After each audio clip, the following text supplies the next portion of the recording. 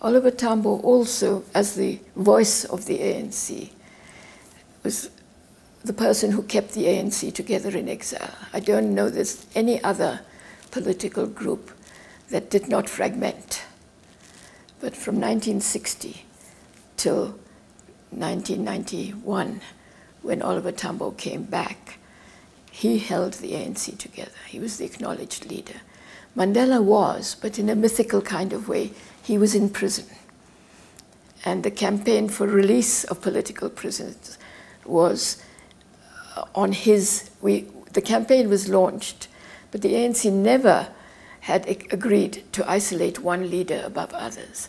So when we went back to headquarters and said, we need a face for the type of campaign you're talking about, and we suggested it was Nelson Mandela, because Nelson Mandela's speech, when he'd gone back to South Africa, he was then imprisoned or tried for leaving the country illegally.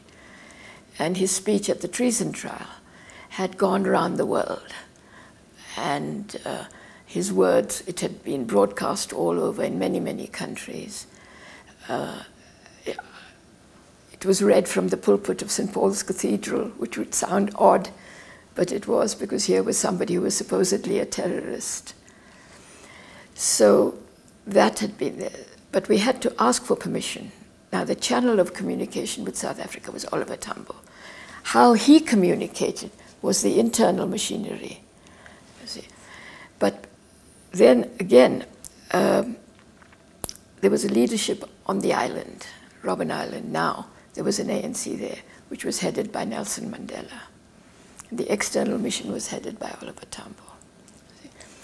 And they went back to the island, got agreement that we could use the name of Nelson Mandela. In other words, draw him out as not just part of a collective.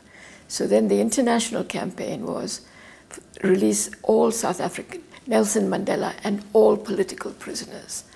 So the movement, Congress worked as one, though it was in different places and different groups doing different things. Oliver Tambo was the internationally recognized leader, liaising with governments, liaising. For example, the first meeting we had, Mrs. Thatcher was with Oliver Tambo, because Mandela was in prison. And this was the way they worked.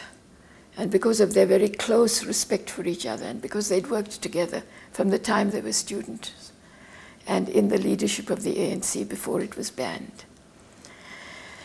He was a very humane individual.